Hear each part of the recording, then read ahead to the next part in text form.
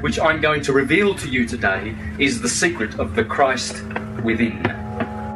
Not without, the Christ in you.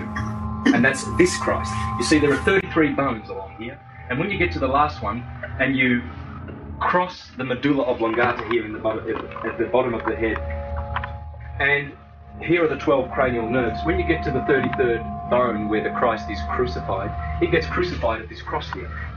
See, this is the vagus nerve. The vagus nerve is the nerve that goes through your body. It's vagrant. It just wanders around through the body, feeding the heart, the liver, the spleen, the kidneys, all the vital organs, and then it returns all the fluid back to the cerebrum. Aries, the ram, the Lamb of God. The Lamb of God. In the book of Revelation, it mentions the Lamb of God 29 times. What have sheep got to do with salvation? And the most holiest of books, every chapter, there's only 22 chapters, 22 again, Revelation, because it's the 22 paths of the Kabbalistic tree. When you look properly, you will see it.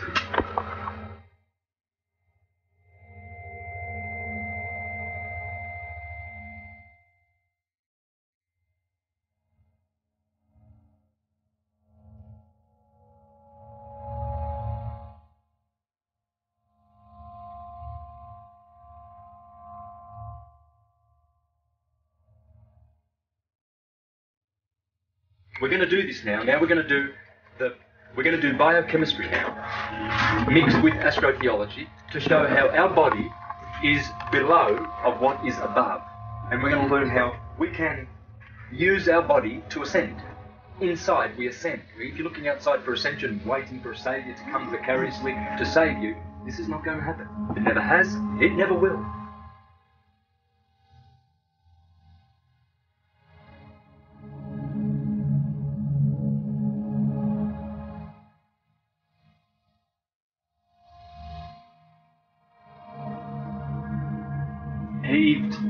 Heaved up. Heel is hell.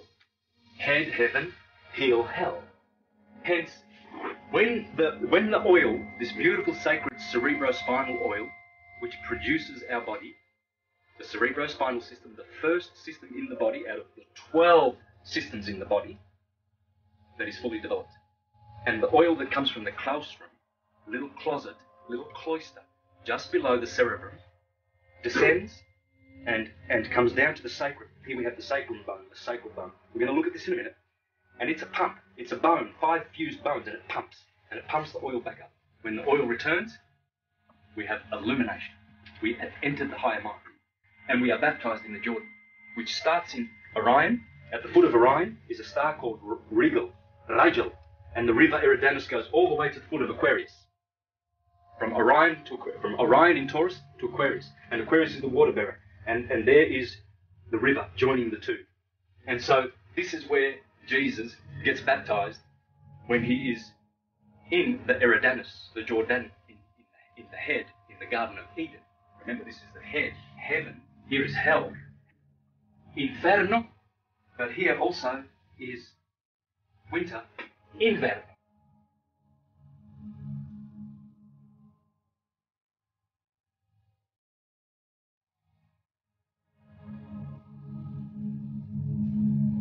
Here are the 10 concentric rings as we descend from mind, from universal mind, knowing, to universal mind thinking. We are now thinkers.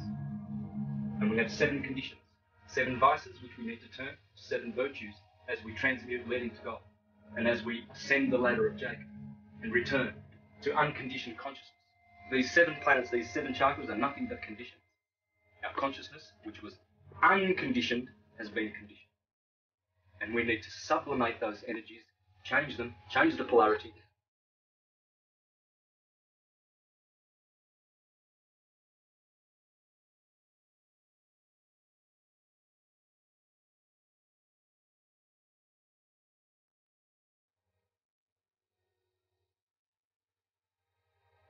The divine mind sounds a 12-key diapason.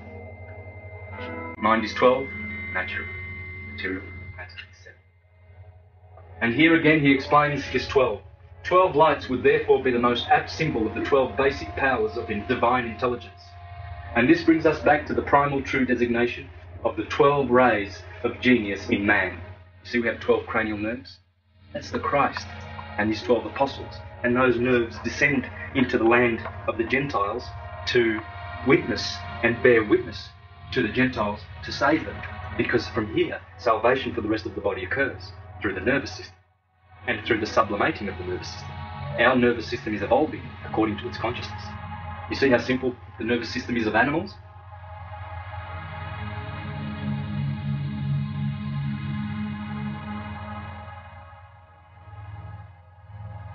The 10 rings.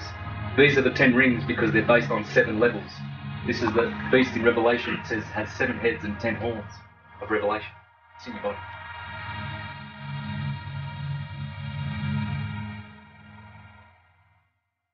Because they are also the 12 reapers of the golden grain, the 12 harvesters of the field of Amenta, 12 builders, the 12 carpenters, 12 masons, 12 potters, 12 weavers of the pattern, 12 fishermen, 12 rowers of the boat with Horus, 12 sailors in the ship of Ra, the sun. They are the 12 powers of sun god intelligence. And as ancient philosophy brings out the astounding facts that sunlight is the eventual product of divine meditation, the light of the sun is the pure energy of intellect, says Proclus in one of the most illuminating sentences ever uttered.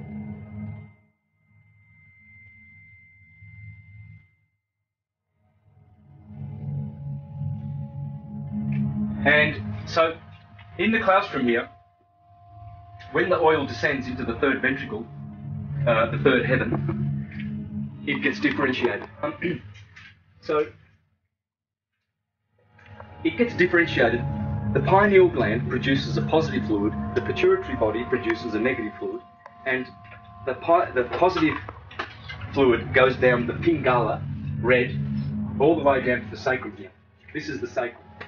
And the pituitary body sends the negative fluid down the ida, and this is the shushumna in the middle. So you have the 2 kundalini serpents, and the oil is differentiated here in the third ventricle, and it comes to the sacrum. This is where Scorpio is.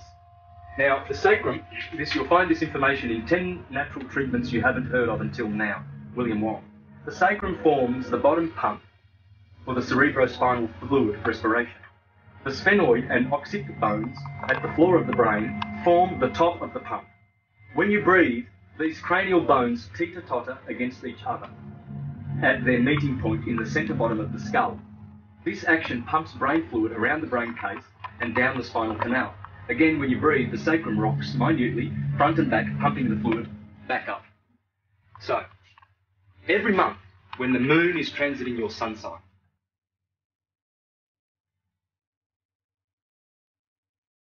every sign, 29 days, she goes right through the 12 signs. She spends 2.5 days in each sign. When she's in your sun sign, she births a psychophysical germ in your solar plexus. Here, has 12 nerves. Again, 12, that's why it's a solar plexus. From the sacrum here, and in here, this is Virgo, Bethlehem, where baby Jesus is born. This seed is called Jesus, the child of Joseph and Mary. Joseph is the pineal gland, Mary is the pituitary gland. And so, if we look after that seed that is very tender, it eventually will ascend.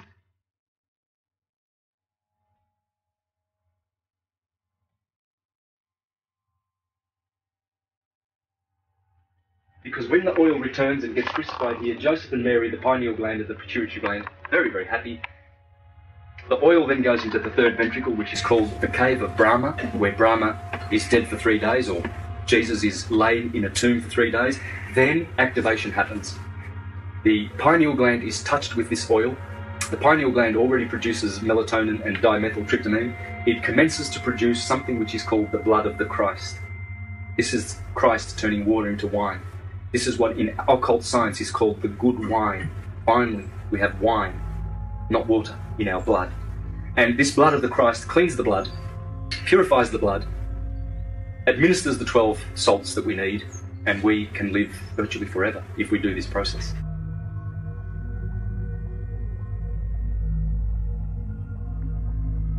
This is the pituitary stalk.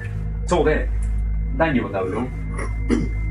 Here's all the chakras. When you add the petals, 4, 6, 10, 12, 16, 96, you get 144. When you multiply it by the top crown chakra, 1,000, you get 144,000. Revelation 14:1. And look, and I saw the Lamb of God, Jesus Christ, there is the Lamb, standing upon Mount Zion, and 144,000 singing the song of the Christ.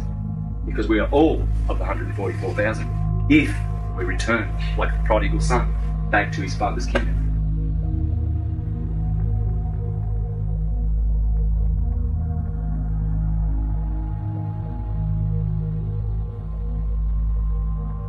Really are. In our culture, of course, they'll say you're crazy and you're blasphemous, and they'll either put you in jail or in a nut house. However, if you wake up in India and tell your friends and relatives, my goodness, I've just discovered that I am God, they'll laugh and say, oh, congratulations, at last you found out.